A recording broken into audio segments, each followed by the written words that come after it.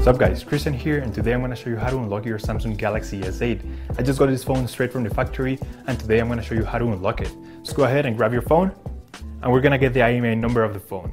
So we're going to dial *#06#, and as you will see, the 15-digit IMEI number will appear in your screen. So this is very important, guys. We're going to use this number to generate the unlock code to unlock this phone, okay? So keep it somewhere close. Now we're going to switch to a computer. Go to your internet browser, see that it says short instructions on how to enter this unlock code. It says that the code is ready, but the most important part is the actual unlock code. So this right here is what we're gonna use to unlock this phone. Now keep in mind that this exact same code will not work for your phone because it only works for one specific phone based on your IMEI number.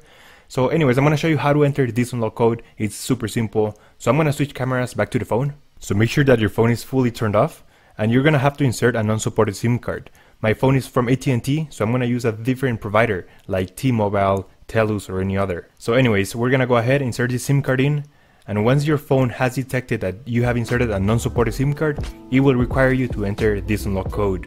So I'm just going to go ahead, insert it here, and we're going to power on the phone. So after a few seconds, you will see the screen requesting the network unlock code.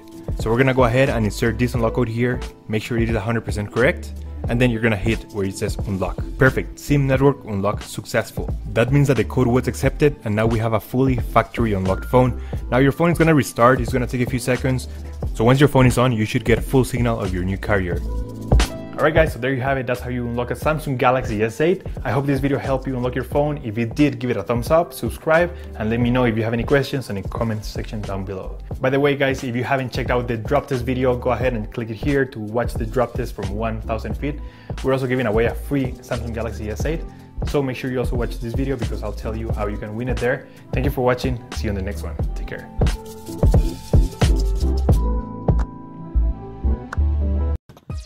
Hi guys, and welcome to the video. Today I have Samsung Galaxy S7 Edge with me, and today we are going to install and review the Galaxy S9 full ported ROM for the Samsung Galaxy S7 Edge.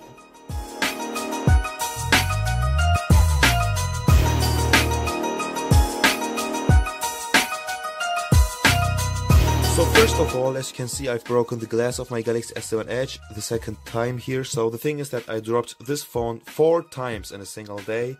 And you know, it got cracked 3 times, so yeah, I'm a really unlucky person. So sorry for the broken glass on this phone here. Right, but now we are going to install the Galaxy S9 ROM on the Samsung Galaxy S7 Edge. So I will split this video into 2 parts as always. In the first part of this video we are going to install this ROM. I'm going to guide you all the steps, and after that we are also going to take a short look on the Galaxy S9 full ported ROM. Right, so now let's start with the installation. So before we start to install this ROM, there are a couple of things which you need to do. So the first thing is to install TWRP on your Samsung Galaxy S7 Edge. If you haven't done that already, you can watch some other videos on YouTube showing you how to do that. Right, the second thing which you need to do is to download the ROM, so you can download the ROM from the description of this video, and yeah, after that you are ready to install this ROM. So the first thing which you need to do is to power off your device and boot into TWRP. So let's power off this phone here, and to boot to the TWRP recovery you need to press the volume up button, the home button, and the power button at the same time, so let's do that.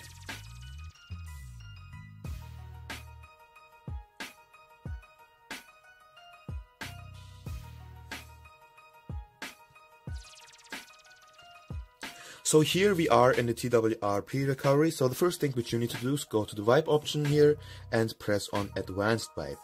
Here you need to select Devlik, system, data, and cache. So this will basically erase all your apps, but your internal storage will still be there. So all your music files or all your documents will still be in the internal storage, but you will lose all your apps and all your settings, etc. Then you need to swipe to wipe. After this is finished, you can go back, go to the install option and locate the ROM where you have stored it. In my case, it's in the internal storage. Just press on it and locate your ROM. So this here is the ROM, SAC23 ported S9 ROM. So after you have selected this ROM, you just need to swipe to flash.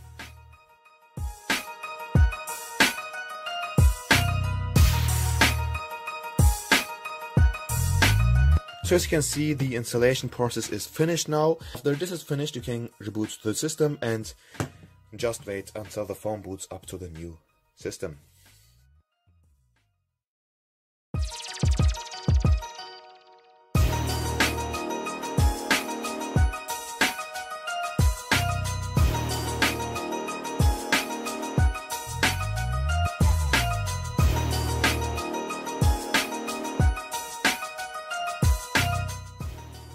So as you can see, the phone booted up now, and this here is the introduction menu of the Galaxy S9 port. So let's say start here. Let me connect to my Wi-Fi network quickly.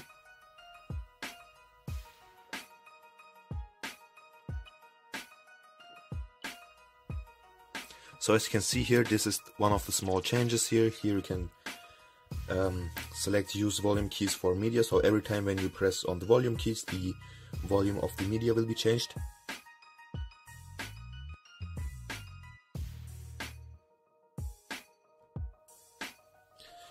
So here, as you can see, we got a couple of ways to protect our phone. So intelligent scan won't work, face recognition may work, I'm not quite sure. Iris scanner won't work, of course, because we haven't got that sensor over there, but the fingerprint scanner should work just fine. So let's test that.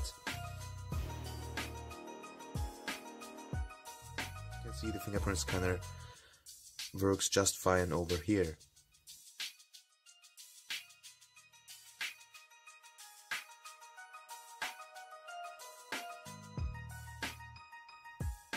So here you can change the way or the look of the notifications on the lock screen.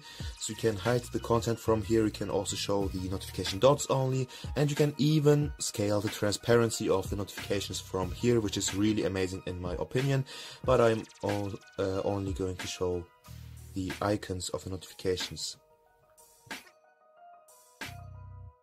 As you can see, the ROM has also got the Google Assistant on board, but now we are going to skip that quickly.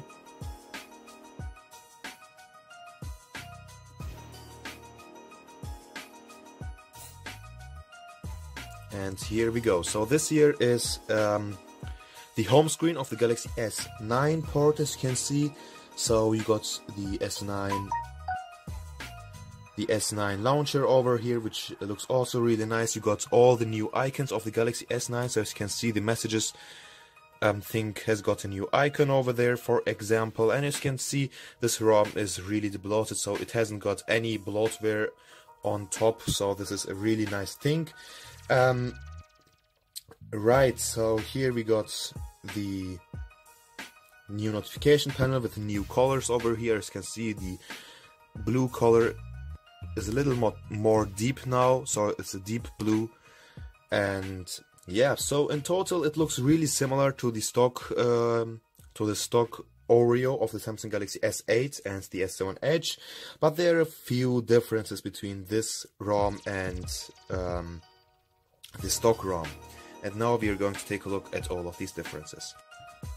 So as I've told you already, there are not that big differences on this Galaxy S9 port and the stock Oreo ROM of the Samsung Galaxy S7 Edge, but there are a few differences. So the biggest difference probably are the new wallpapers. So you got plenty of new live wallpapers, or infinity wallpapers, how Samsung is calling them. So you can see that you got these Galaxy S9 wallpapers here, and these standard wallpapers, and you also got these wallpapers with this 9 over here, and you also got this Galaxy S3 style wallpaper of the Samsung Galaxy S9.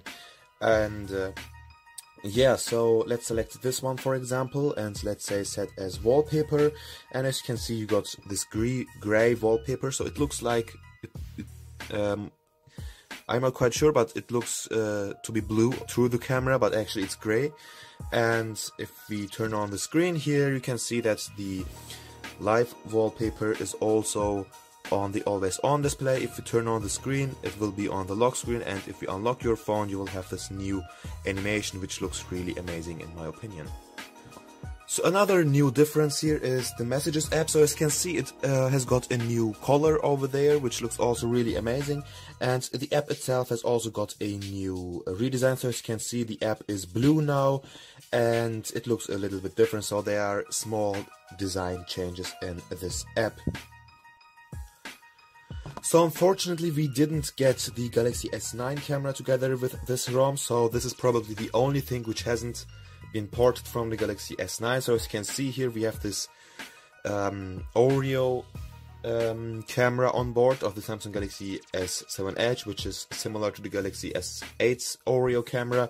So here you can enable this full screen mode, you can go to the settings and so on. So as you can see, they are still the same settings, and there's actually nothing new over here.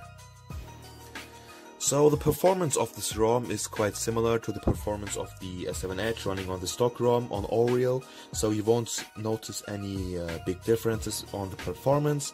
Battery wise, it's also quite similar to the stock Android Oreo ROM. It may be a little bit worse than the stock ROM, since this is a Galaxy S9 port, but yeah, you will definitely get one full day. And let's see here, let's take a look at the memory usage over here, the RAM usage. Let's clean the RAM quickly here, and now we can see that this ROM uses like half of the RAM, so they are like 2 GB free, and the ROM itself uses 1.8 GB, which is a quite decent number for an Oreo ROM. And yeah, this should be it. If you liked this video, give it a thumbs up. If you didn't like this video, give it a dislike, as always, and peace out.